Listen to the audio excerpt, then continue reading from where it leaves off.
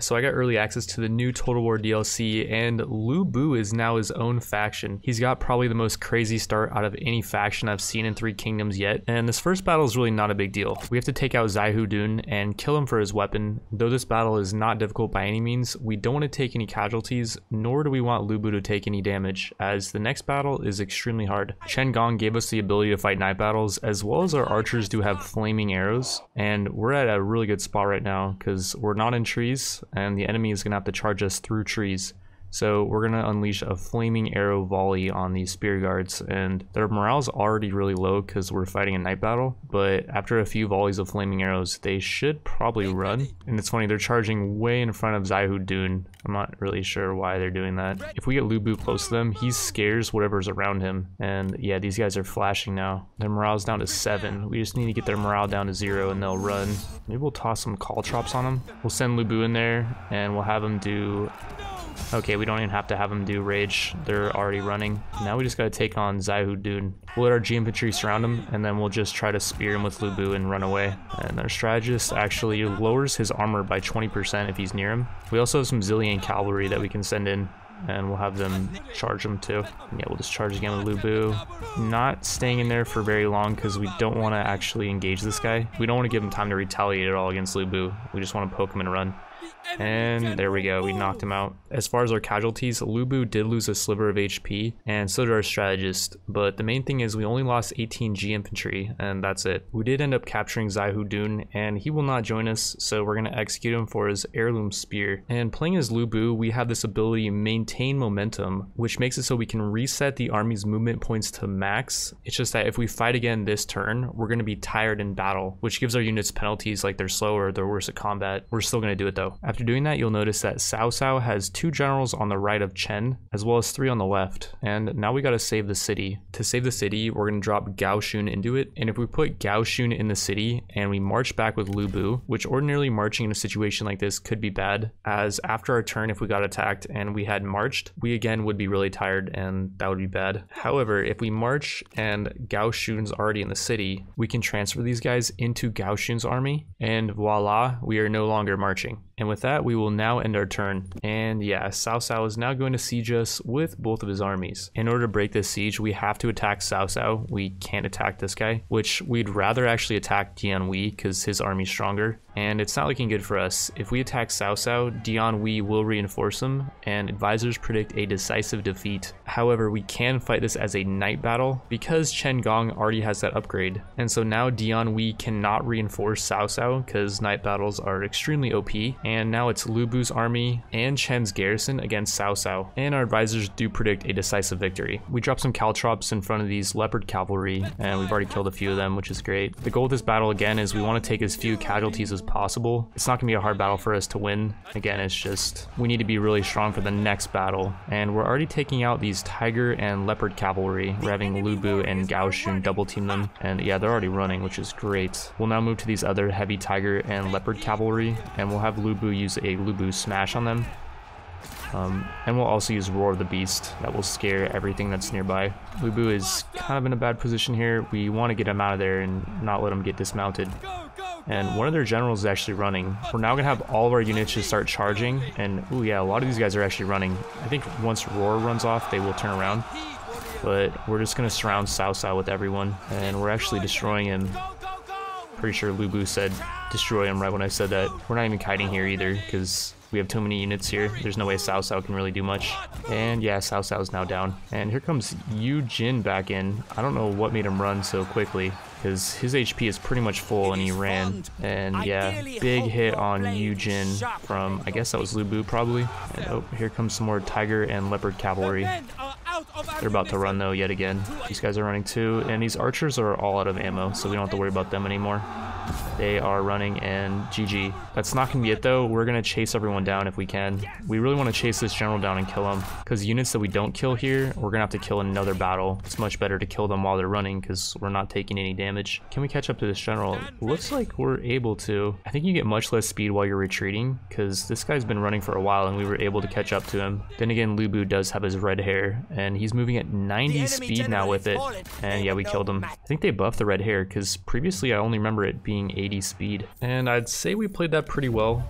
We ended up capturing Yu Jin as well, and he will not join us, so we're going to execute him for his military Jian. And here we're just going to ransom his troops. We're not going to maintain momentum. We didn't actually lose any movement points from attacking that general there because we didn't even have to move. He was sieging our city, and so yeah, we're going to attack Dianhui now. And we're actually doing really well here. In my practice run, I think I had like 900 units. Lu Bu's also at full HP too, which is really nice, and Gao Shun's almost at full HP. It says our forces are evenly matched, but our advisors do still predict we lose. One thing I have noticed though is the advisors never take into account Lu Bu's strength, or they would have said like decisive victory there. I'm sure we can pull a decisive victory here off of this. Are we going to? Probably not, but it's definitely possible. The enemy has trebuchets, so they're not going to charge us, at least not right away. And ooh, that first volley actually hit 2 of our lancers. That's unlucky because they are in loose formation and they're moving. But yeah, we just want to kind of try to draw out their trebuchet fire with these lancers, and eventually these guys should charge us. And yeah, there we go. Another volley that completely missed. And here comes their strategist. Is he gonna try to fight? He could probably kill their strategist actually. Just with these lancers, like I don't know why they're trying to fight us with their strategist. Yeah, we're actually doing damage to him already. Like, why would they send out their strategist? That makes no sense. Is he gonna run already? Okay, this did not happen in the practice run. He's only killed 1 of our lancers and now he's running. Yeah, nice trash talk, dude. You're running. The fact that this guy's running already is gonna hurt their morale too. Like, that is so funny. Well, we're just gonna have our lancers chase this guy down, and we actually killed him. They were no match. Okay, that's pretty funny. The AI is being kind of funny here. Like they're sending in, okay, here we go. Another general's coming in, and then they're sending in 1 set of spear guards and 1 archer militia. I don't really know what their thought process is here. And here we go, another volley of trebuchets missing. Those are flaming shots too, which are pretty terrifying. If our units were clumped up, those would be doing tons of damage to us. But as it is, we've only lost a couple mounted lancers off of their trebuchets. I'm gonna have these mounted lancers go all the way around, and I'm gonna see if we can get them into the trebuchet line. These archers are kind of seeing that we're up to something though. They're gonna try to cut them off, but maybe they won't be able to. And I'm just gonna have these guys do one final thing for us, which is take out these trebuchets. And wait, these guys are already fleeing, these G militia? They're just sending in G militia like by themselves. I don't know why they're doing that. These ones too, like they're already fleeing. This is actually pretty funny. Yep, they're already running away. The rest of the units that are sitting back there, like, I actually did not know that the AI was this dumb. They weren't on my first run, I swear. I don't know why they feel like they need to just sacrifice these mounted lancers now too. They're just running into our archers. And yeah, these spear guards are not braced, unfortunately, so we took extra damage there. I still don't completely understand the brace mechanic, but basically if spear guards are not moving for, I think it's like 4 seconds, they'll become braced, and then if they get charged by lancers, for example, they'll reflect the damage. I don't know what this guy Dianhui is doing either. He's just sitting right in front of our tower, and he's like kind of taunting us. We're gonna have our generals charge him. He's got lower armor right now by a little bit, and that charge does not do much. We got 3v1 on him though, and here comes their other units. We're gonna back off. They sent in 1 more general, and they sent in a mounted lancer militia group, but we're just gonna send in our auxiliary cavalry and our generals, and we should be able to overwhelm these generals. And yeah, these mounted lancers are running. We're taking some damage here, but it's bound to happen. Dianhui is kind of a beast too. This general is actually about to go down. He's dead. Okay, let's back off and let's regroup here. Or we can just kill this guy. I just don't want to get anywhere near these spear guards with our cavalry. We're just continually mobbing Dianhui, and Lu Bu is not taking any damage yet. I don't think at all this battle. Maybe like a little bit, but not much. And Dianhui is really low. Is he down? Yeah, I think he's down. Well, that was easy. And wow, these axe bands are already fleeing. That's partly due to the fact that they have no generals that are up anymore. And oh, I forgot about these trebuchets in the back. We'll have Gao Shun go over there and run down these trebuchets. We don't want them to be firing into our units, but they won't fire into our general, so we'll just have them run them down.